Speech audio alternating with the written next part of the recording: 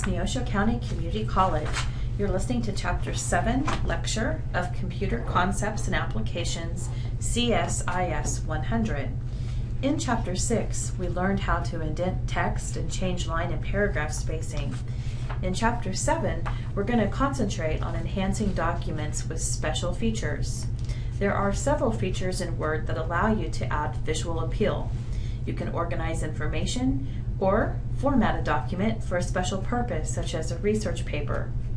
Word provides different views in which to work and navigate a document and includes collaborative tools such as comments for working on a document with other people. There are also several resume and cover letter templates that are available in Word to help you build these important job search documents. Please turn over to page 188 in your textbook and let's begin with Chapter 7.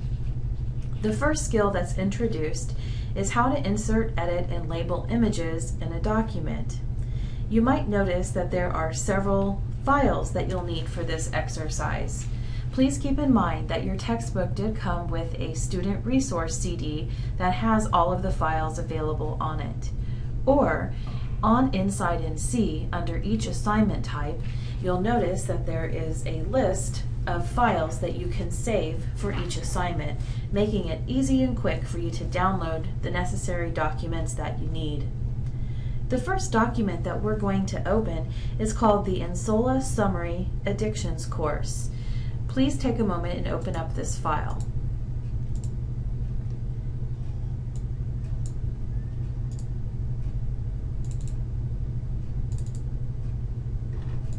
Once you open up the file, it's always important to resave it so you don't overwrite the original.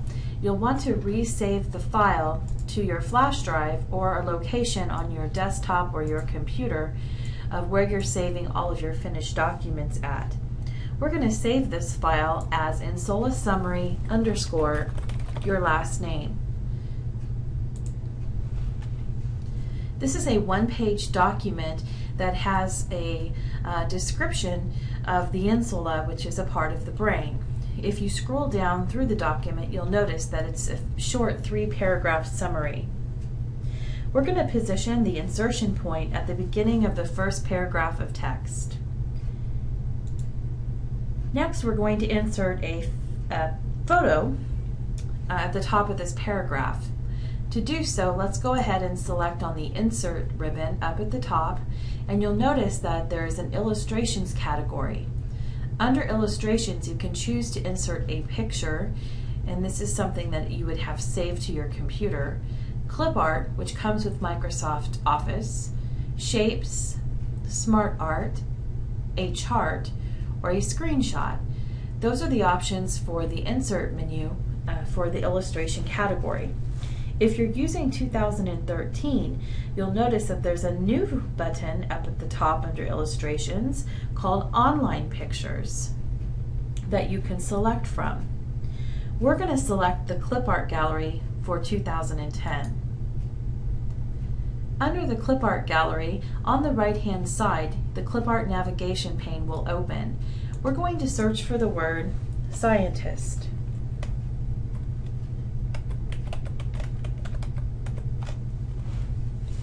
We also want to change our results so they're only photographs and not illustrations, videos, or audio.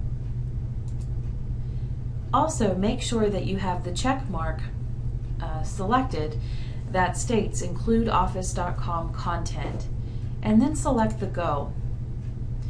You'll see several pictures that will start to come up depending on your internet connection.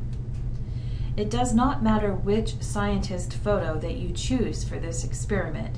Choose one of your choice and go ahead and select it one time to insert the picture onto the page. Once you have inserted the picture, you'll notice that there are sizing handles that surround the photo. On each side there are small white dots, and in the center there are white squares. This allows you to resize the photo by selecting a corner and dragging in. You can also change the layout of this picture. By looking up at the top on the ribbon bar, you'll also notice that there is a new ribbon called the Picture Tools. Under Picture Tools on the right-hand side, we have an option for positioning as well as wrapping text. There are 6 options to wrap text, including square, tight, through, top and bottom, and then behind or in front of.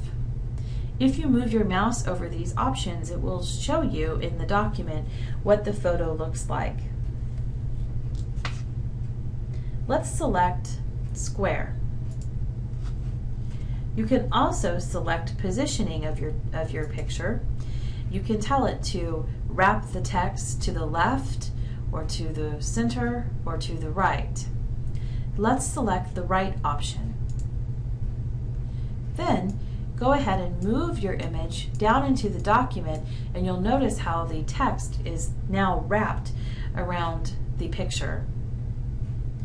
I am going to go ahead and resize it a bit using my ruler, and if you do not have the ruler turned on, you can select the ruler by choosing the view and then selecting the ruler checkbox at the top. Let's take a moment and just resize this image to be about 3.5 inches wide. And then let's fit it so it goes to the very top of where the text begins. And as you move the picture, you'll notice the text snapping around the image. Next, we're going to insert another image that has been saved to your student data files. And once again, you can use your CD or download them from the assignment area on Insight NC. Let's put our cursor in front of the second paragraph, beginning with if scientists could alter how the insula works. From here, we're going to insert a picture called USC Photo. We're going to go back to Insert, but instead of choosing Clip Art this time, we will select the picture icon, locate your student data files,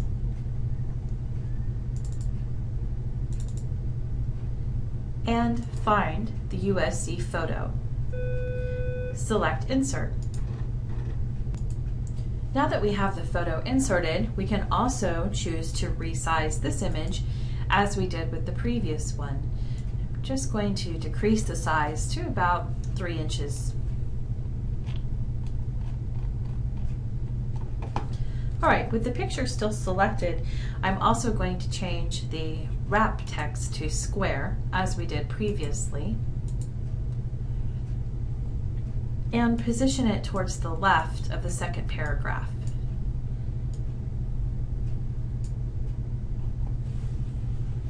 There are some formatting options in Microsoft Word that you can use as well, called picture styles, and I remember when this first came out it was very popular, still is popular.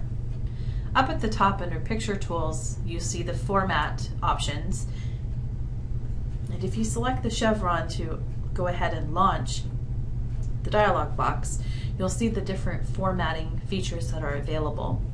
If you move your mouse over these formatting styles, your picture will automatically be altered so you can see what the style looks like as you move your mouse over them. The textbook would like us to choose the soft edge rectangle, the 6th option in the picture styles group.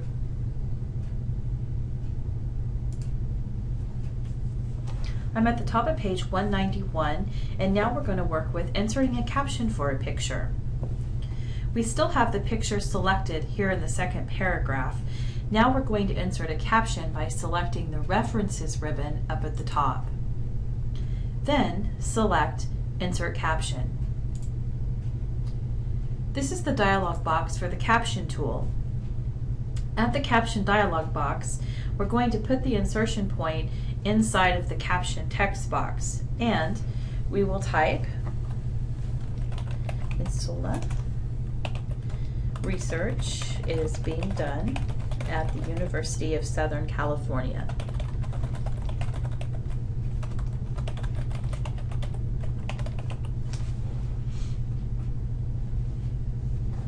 Notice that there are other labels that you could include as well, including an equation, a figure, or a table.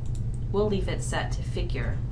Notice position can be above or below. Again, we'll leave it with the default that's set to below. Then select OK. And then you'll notice the caption is placed directly underneath the picture.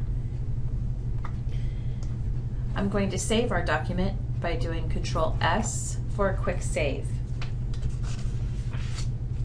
Turning over to page 192, we're now going to add borders and shading and then insert a text box.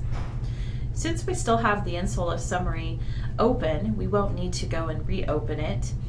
So let's go to the Home tab. And then let's put our cursor at the very top of the page. We're going to select the first two lines of the document that are the title and the subtitle. Now we're going to apply a border that will be applied around just this text. The border option is found to the left of the styles. From here, we're going to tap on the outside borders. Notice how the border is now applied just to the top two lines of the text. If you've deselected it, please go ahead and reselect the text.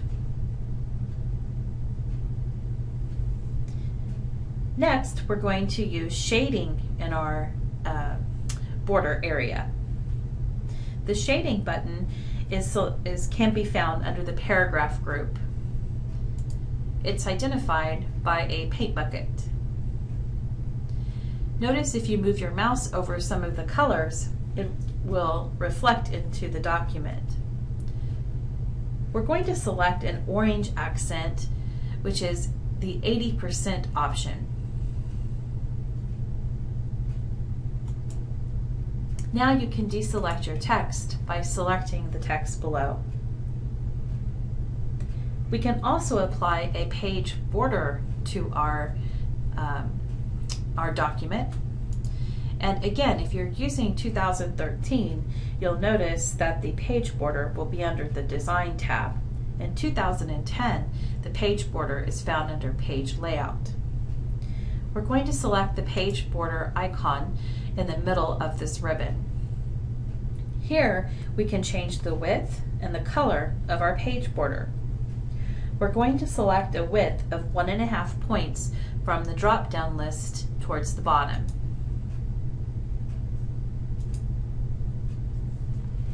And then select OK.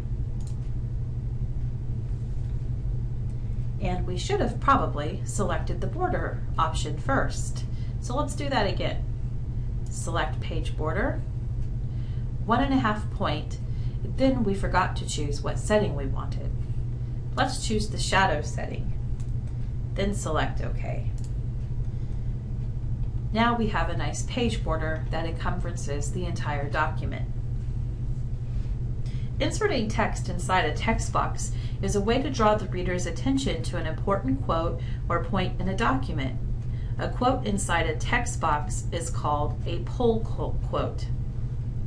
We're going to position our insertion point at the very end of the document. Let's select from the Insert menu the text box option. Notice there are several styles of text boxes that you can select from. Let's scroll down to the very bottom and select the one. There are actually several in this area.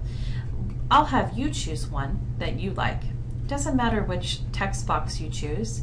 Choose a style that you like.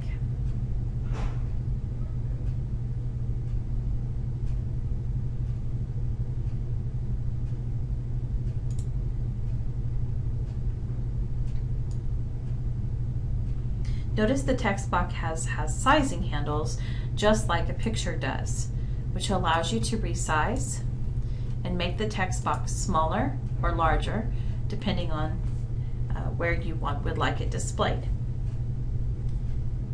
Inside of the text box, let's type in the text that is found on page 193.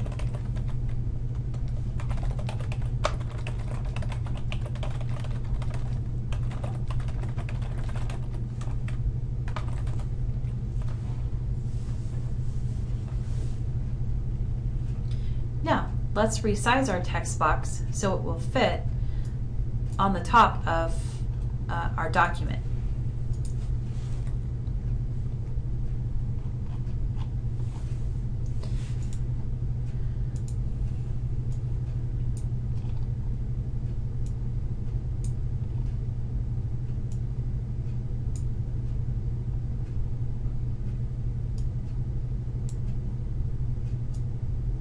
I'm just resizing it so it fits into one area.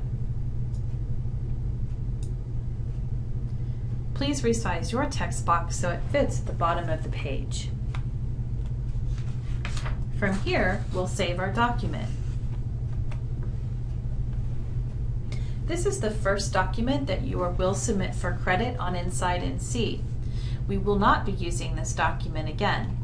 Please be sure to save as Insola Summary with your last name. On page 194 of your textbook, we begin to learn about inserting tables. Tables are used to organize and present data in columns and rows. Text is typed within a table cell, which is a rectangular box that is the intersection of a column and a row. We can also create a new table using quick tables, which are simply predefined. To begin, we'll open a document called Res Meal Plans. This will be found in your student data files on the CD, or you can use the Inside NC assignment to download those files. Res Meal Plans. And once we have the file open, let's resave it to include your last name at the end.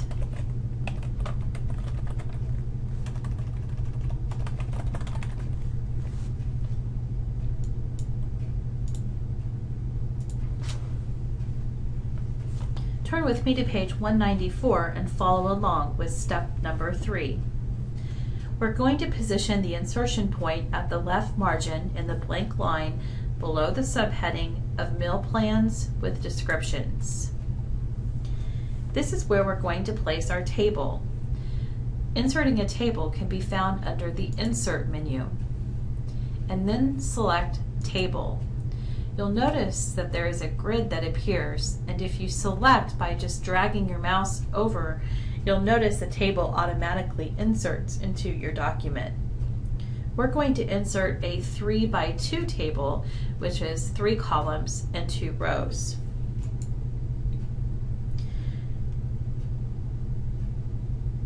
While the table inserts into our document, we are now ready to begin typing text within the table. So let's put our cursor in the first cell of the table and type in the text Meal Plan Name. Using the Tab key will take you to the next cell where we can type in Cost and then Description. Please continue the process for the second row by typing in the text found on page 194.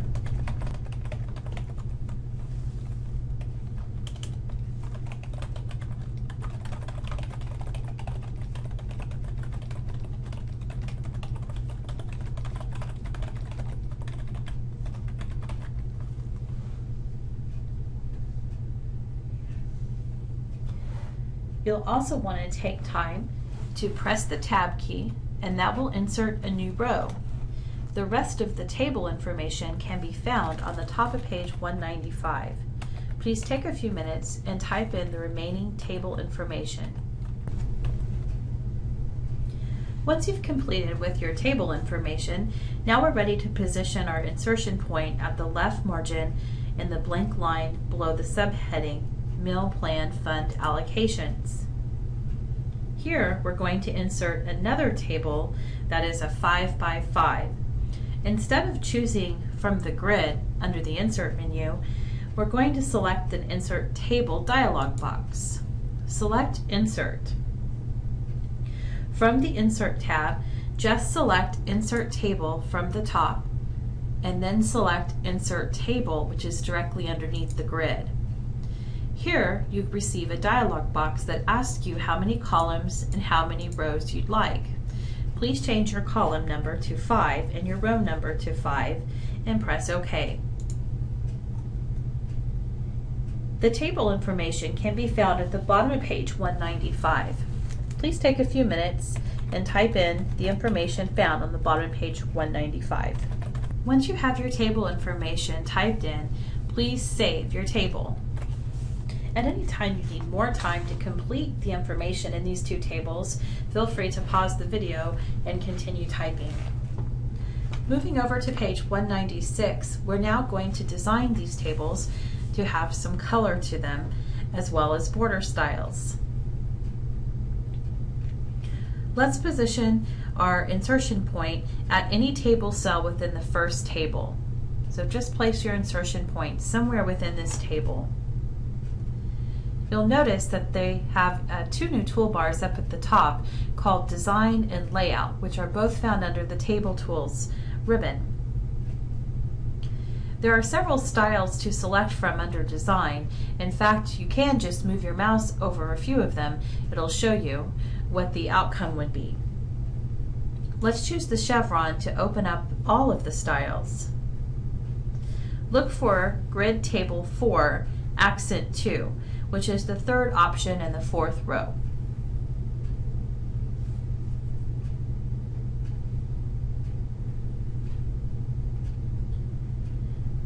If you apply that style, you'll see the change that takes place instantly. Let's choose a different style.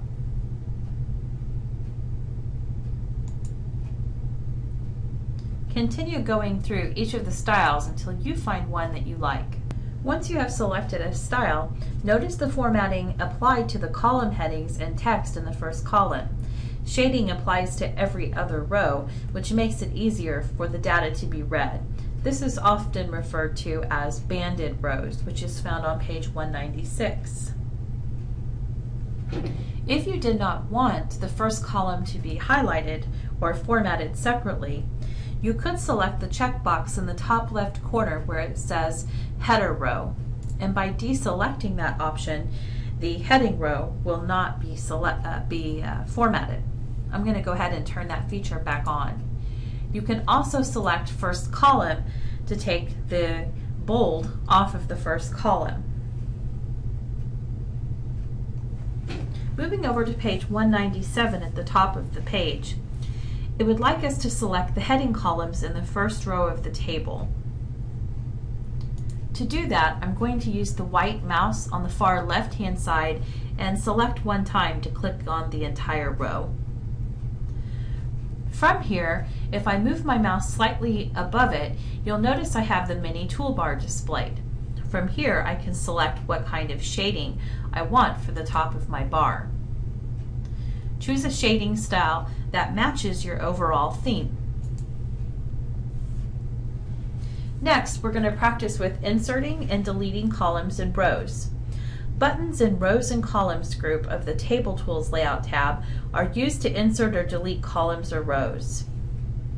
We will position the insertion point within a table cell, select multiple rows or columns, or select the entire table, and then we'll practice with deleting cells, a column, a row, or the table. First, let's position the insertion point within any table cell in the third row of the table, beginning with the word Light.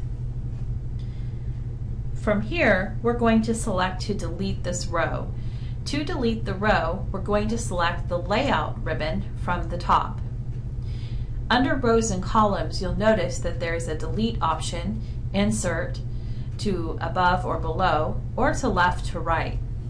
We're going to select the Delete, and then select Delete Row.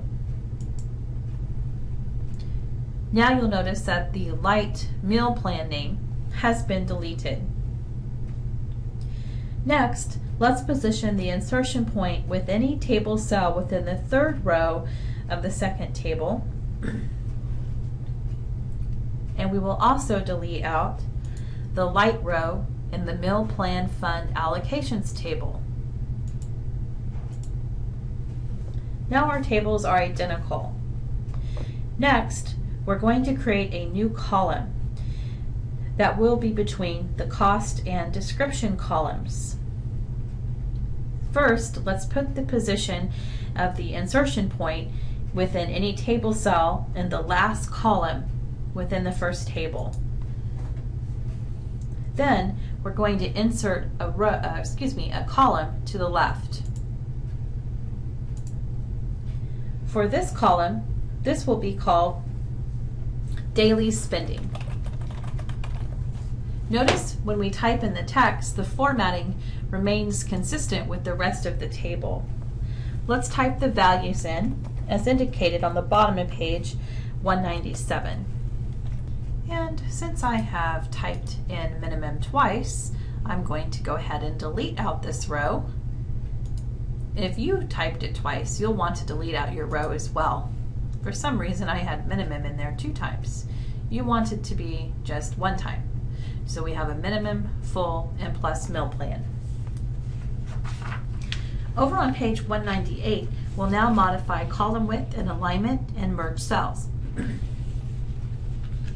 Let's position the insertion point within any table cell in the second column of the first table. From here, we're going to change the width of the column. To do so, we will select the width option at the very top, and here we have it set at 1.66 inches. Let's increase its value to 2.3. Since the insertion point is still positioned within the last column of the first table,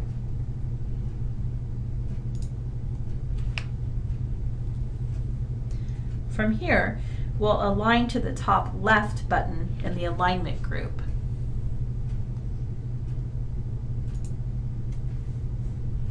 Let's select the first column in the first table, and let's tap or click on the Align Center button in the alignment group.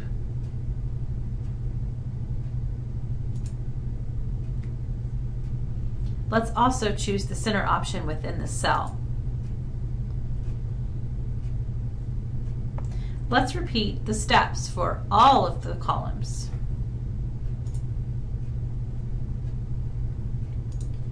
And then the last column will be aligned to the left.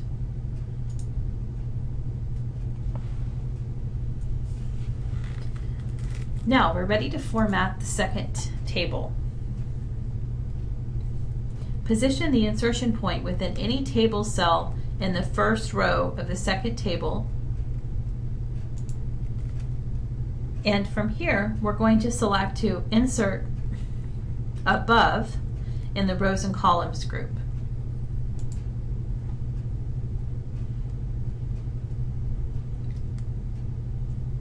After we have created a new row, we are now ready to merge these cells together to make a title.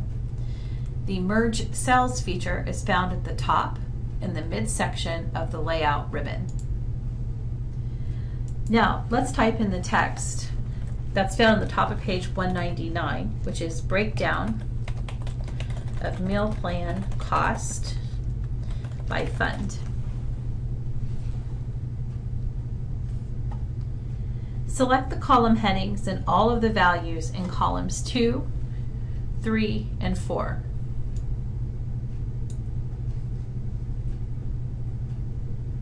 Let's align this text to the center.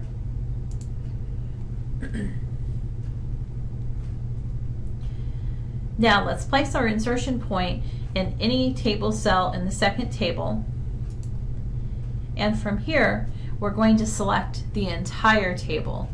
An easy way to do that is to select the 4-arrow crosshair at the very top left of the table, or you can go to the very top left of the ribbon and choose the select option and choose select table to select it. We are going to remove the borders from this table. To do so, let's select the Design tab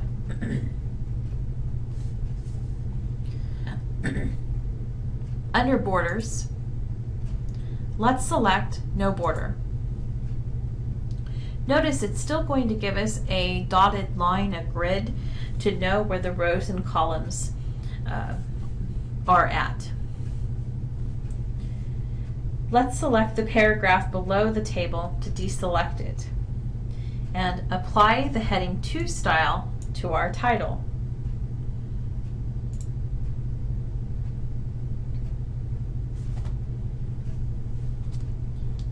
Let's also center the breakdown of meal plan costs by fund. Let's save.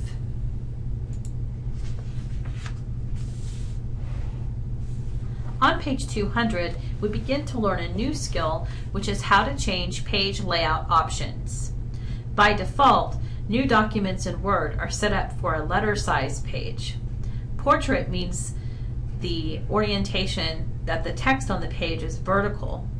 Landscape means that the orientation then is from left to right. Now that we have saved this file, we're going to open a new file called Child Lit Book Report. This file will be the second file that will be uploaded on Inside NC. Please take a moment and open the file called Child Lit Book Report, either located on your Student Data Files CD or on the assignment area for Inside NC. Once you have the file open, please resave it to include your last name at the end of the file name.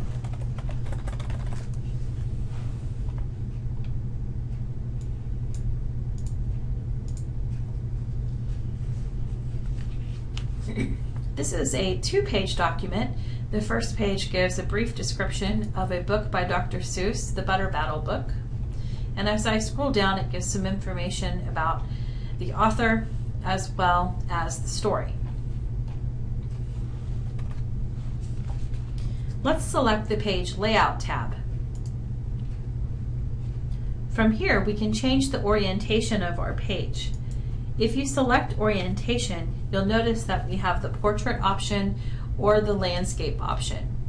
I'm going to change it to landscape. Notice the width of the page is extended and the page is now wider than it is tall. You can slide or scroll down to view the document in landscape orientation. Please put your insertion point at the very top of the document, and now we're going to make some changes to the margins. Let's select from the margin category. Then we're going to set some custom margins, which can be found at the very bottom. For the custom margins, we are going to change the top margin to a 1 inch, the left to a 1.2, the gutter will be 0, the bottom is 1, and the right will also be 1.2. Select OK. Take a look how the text is now indented 0.2 inches in. Sometimes you want to end a page before the point at which Word ends a page automatically and starts a new page, called a soft page break. Soft page breaks occur when the maximum number of lines that can fit within the current page size has been reached. You can also insert a manual page break or a hard page break. Let's position the insertion point at the left margin next to the subtitle, The Allegories, near the bottom of page 1. From here, we're going to insert a page break. Select Insert from the ribbon bar. And in fact, if you're using 2013, the page breaks are under the insert as well as 2010. So here's the page break feature. By selecting page break, notice how it takes the text and automatically places it down to the next page. Slide or scroll up and down so you can view your book report, and then save.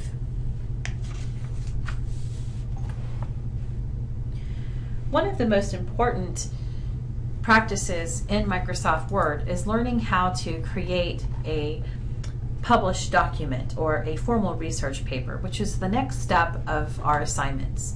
This is the third file that you're going to be uploading to Inside NC. It's called Child Lit Book Report with your last name.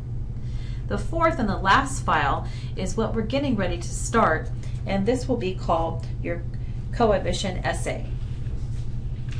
On the top of page 202, we're going to learn how to format a formal research paper with a header and page numbers. We'll also learn about how to insert a reference and how to create a custom header and footer. Let's open up the file coadmission essay from your data files.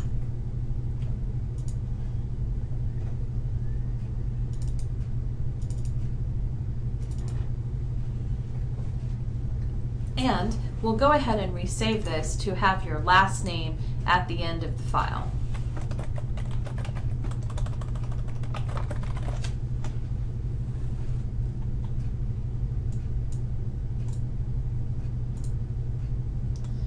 This is a 5-page essay that was written by a student, and now we are ready to format it appropriately according to a specific writing style. Take a minute and scroll through the document to look at the different pages. Chances are you're going to have to submit a research paper or essay during the course of your education, and it should be formatted to a specific style guide, set of rules for paper writing, like MLA or APA. On page 202 in Chapter 7, there is a very nice table that discusses formatting and page layout guidelines for MLA and APA. It's very handy. It gives you the comparison of the two and gives you some information about how to get your document started. One of the most important elements of a formal research paper is to apply a header and a footer, which is text that appears at the top or the bottom of each page. Page numbers can also be added to the header or the footer of the document. Now that we have the file open and saved, we're ready to begin. I'll be starting on page 203 on step number 3. Again, scroll up and down to review the formatting in the essay. Notice the paper size and the font margins have already been formatted.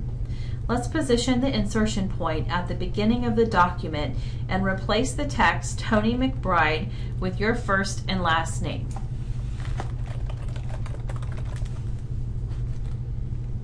The first 4 lines of this report are set up in MLA format for a first page. However, you need to add the page numbering for an MLA report. So from here, we'll apply a header and a footer. Let's select the header option under the Insert ribbon at the top. From the header option, it gives you some pre-formulated styles, which are never good to use for formal research.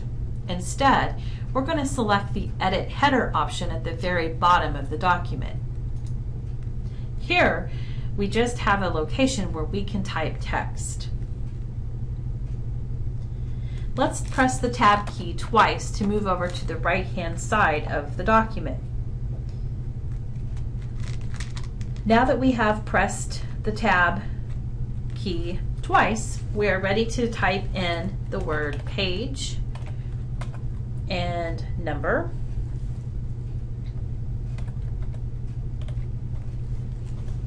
And then we could apply a page number there. But for MLA, what they prefer that you do is type your last name. After you type your last name, be sure to press the space bar. Now we're going to insert a page number, which can be found at the top left-hand side of our header and footers tools. When you select the page number, it asks you what position you want to place it at. We're going to select the current position and then also select the plain number. Let's select your last name and the page number in the heading pane. Let's also then go and change our font styles under the Home tab back to Times New Roman.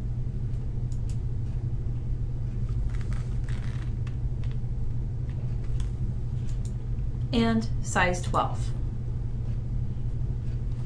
You can tap within the heading pane to deselect. Next, we'll close out the heading pane by either double-clicking below or selecting the red X or the close button under the Header and Footers Tool Design tab. If you scroll through the document, you'll notice that your name stays the same. The page number continues to change on each of the pages. Let's go back to the top of the document.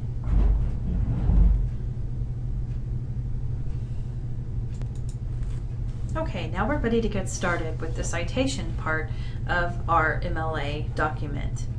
First, let's go ahead and open up the References ribbon at the top of the document, and from here, let's make sure that the style is set to MLA. Notice that yours may be a little different than mine. I'm on the 7th edition, and you'll want to continually do those Windows updates so you get the most recent edition. We're going to select the MLA option and choose the most recent edition. Now we're going to begin by editing an existing citation. Let's position the insertion point within the J paragraph 12 citation at the end of the indented quotation. It's after the very first paragraph.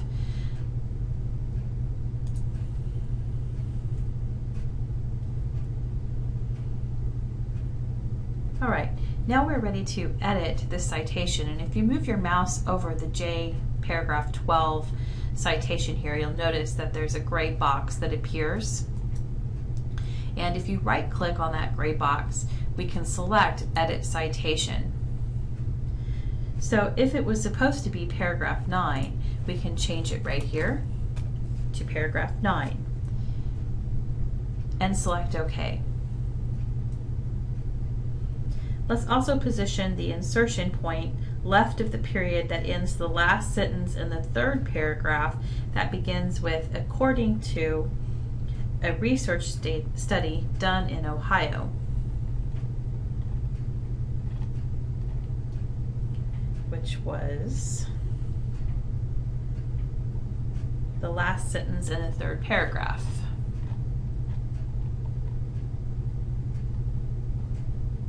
Right here. We're going to position our cursor at the very end, left of the period. All citations go with inside the period. We'll press the space bar so we can add a citation here. And we do not have this citation documented, so we're going to add a new citation. Up at the top, under Insert Citation, you'll see that there are 3 that have already been inserted into Microsoft Word. But we don't have where this came from already included, so we're going to add a new source here. This is the Create Source dialog box, which is the most amazing thing in Microsoft Word, especially for students. Here, we get to choose what type of source we want to create.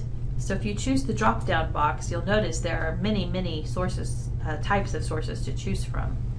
If we select one, it'll give us some pre-formatted options to choose from at the bottom. So the program knows what information we need from each of these.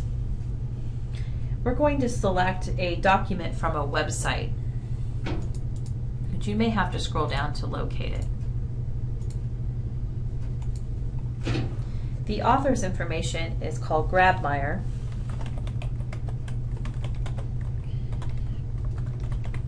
And this information can be found on the bottom of page 204. Next, we're going to click on the name of the web page, and in here, we're going to type in the text that's listed on page 204.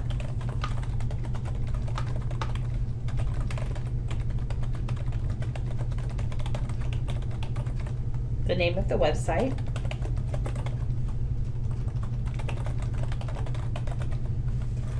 the year, month, day, and then the year, month, and day that you accessed it.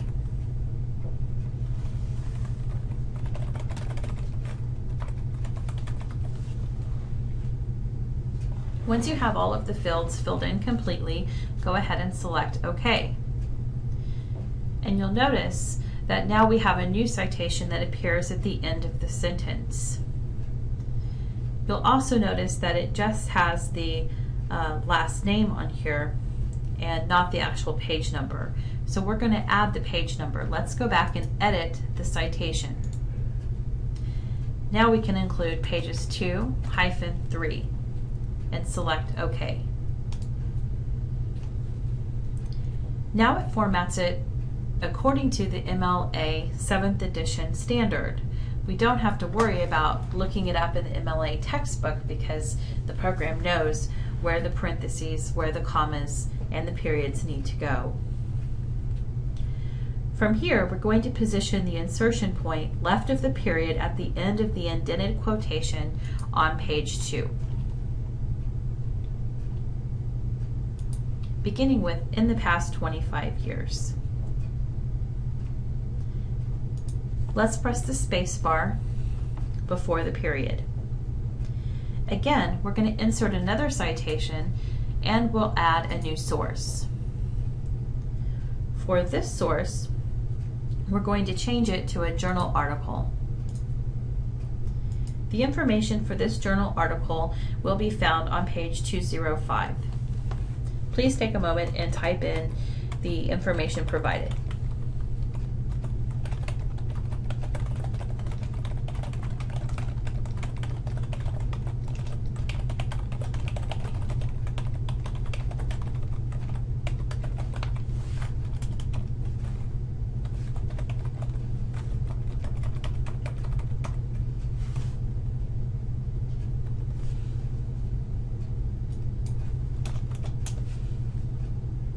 You'll also want to select Show All Bibliography fields so you can see all of the information that they're providing you.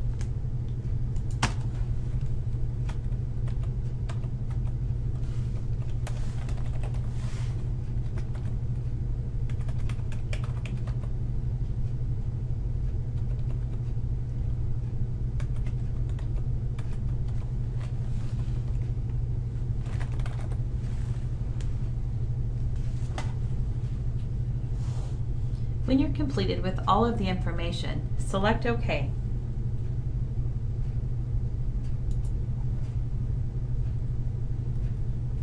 We'll also want to edit the citation to include the page number of 432.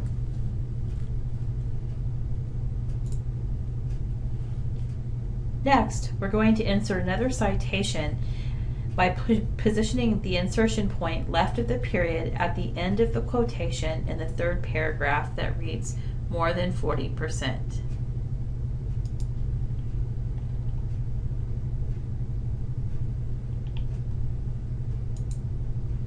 This is the quotation on page 3 that we need to cite.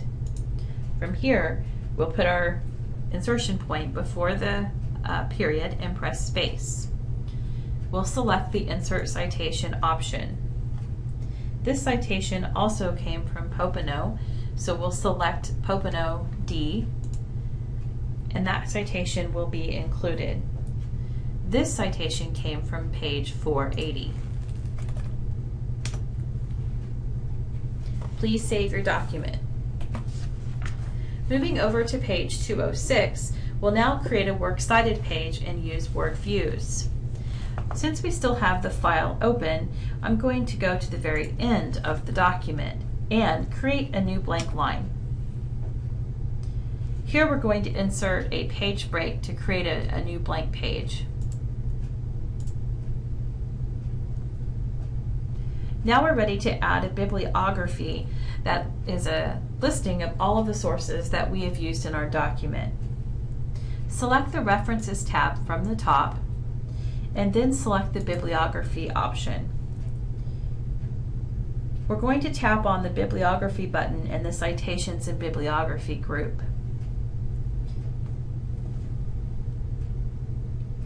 You'll notice that the citations are automatically built into both of these styles. The bibliography and the works cited has some blue text which is built on a style. We can easily make modifications to that. Let's select the works cited in the drop-down list. And you'll see how the works cited automatically gets inserted for us by formatting all of the citations that we've created. Because it has its own style, we really need to match it with MLA's style. So let's go ahead and select all of the text on this page. we'll select the Home button and change our font to Times New Roman, size 12. We'll also change the line spacing to 2.0.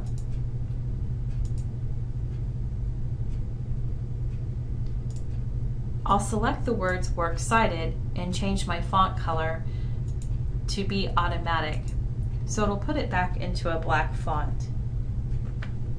Let's center the title. The default view for new documents is Print Layout View, which displays the document as it will appear when printed. There's also a Read More view, a Draft view, Web Layout, and Outline view, which can be found on the top of page 207. I'm going to go to the very top of my document by doing Control Home. Under View, you will find the different types of options that are available on the left-hand side. Please take a moment and go through each of the views to get familiar with them. Browse the document and look at the different pages that have been created. Moving over to page 208, we'll now insert and reply to comments. I'm still working on the essay, the formal research paper, and my cursor is positioned at the beginning of the document. We're going to select the word Canada at the end of the first paragraph of the document. To select it, simply double-click on the word. Let's select the Review tab. We're going to add a comment under the Review tab in our document. Select New Comment. We're going to make a comment here on the right-hand side, and you'll notice whatever your program is registered to, it places the initials in the parentheses of the comment box. We're going to type in the text found on page 208, which is the note.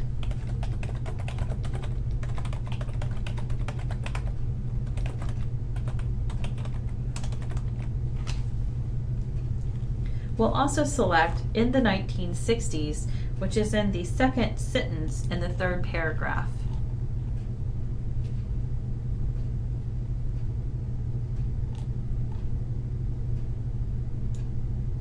Here, we'll also insert a new comment.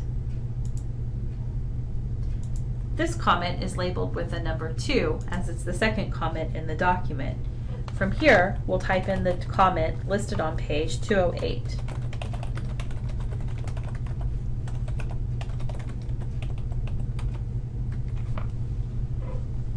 Then, tap or click inside the document, so that way you can see the comments that you've added.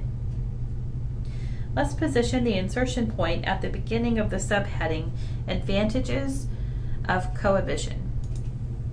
Here, we want to put this on a new page.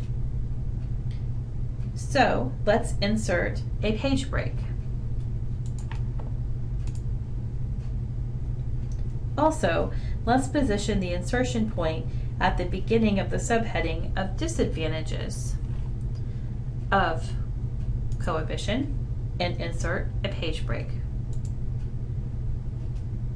Let's go to the top of the document. If necessary, you can go ahead and select the Review tab. There are several ways you can view your document. Right now, we have the final showing the markup. The markup means the comments. You can also use the drop-down feature and select Final to remove the comments, or the original, or last, the original without the markup. Take a moment and go through each of those to get comfortable with the different views. Finally, we'll be choosing the No Markup option.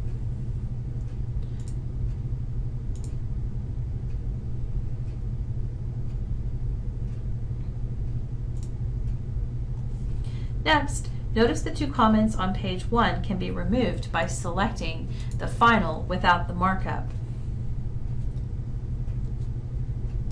Please take a look at page 209 to view the different types of markup styles.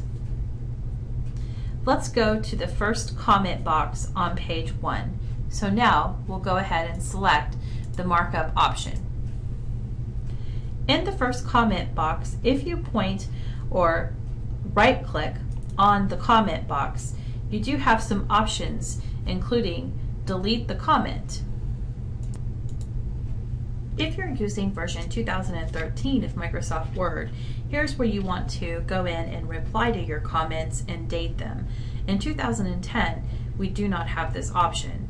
If you are using 2013 of Microsoft Word, please continue on page 209 and complete the next 4 steps. Continuing on page 210, we're now going to create a resume and a cover letter. Before we get started, I'm going to save this document and close out.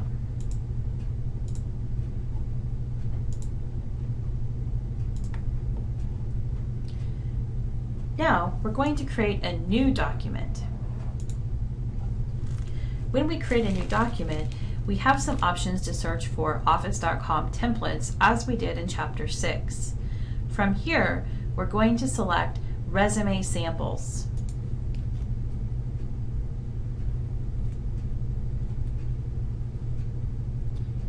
If you have not used the resume samples before, it may state that it's out of date and an Office update may be needed. That appears to be true on this machine. Therefore, I'm going back to the home and will select a resume in a different manner. Instead of choosing the resume samples, we'll select the one beside it, which is resumes and CVs. Here we have 3 folders under Office.com called Basic, Job Specific, and then last is Situation Specific Resumes. Let's select the basic resume, and you'll see a list of various types of resumes that you can use when creating your resume. They have us choose, the textbook has us choose an entry level from the category list. Select the entry-level resume and select Download. Here's the entry-level resume on MicrosoftOffice.com. Here we have a list of references as well as information at the very top right-hand corner. Because this resume only gives us the references and nothing further, we'll choose a different resume for this assignment. I'm going to go back to the File menu and select New. Again, we'll select the resumes and CVs. Then choose Basic Resumes. Choose a resume of your liking that you would like to use in the future. And download. When the resume loads, you'll be able to fill out the fields as suggested. Here's a simple resume that can be edited to include your own information. Please go through your resume and fill in the areas that ask you to describe career goals, address, city, state, your name, so forth. Complete the fields in your resume and save. You'll upload your resume as the last file in the assignment set for Chapter 7. Thank you for joining me for Chapter 7, and I look forward to working with you in Microsoft Excel for Chapter 8.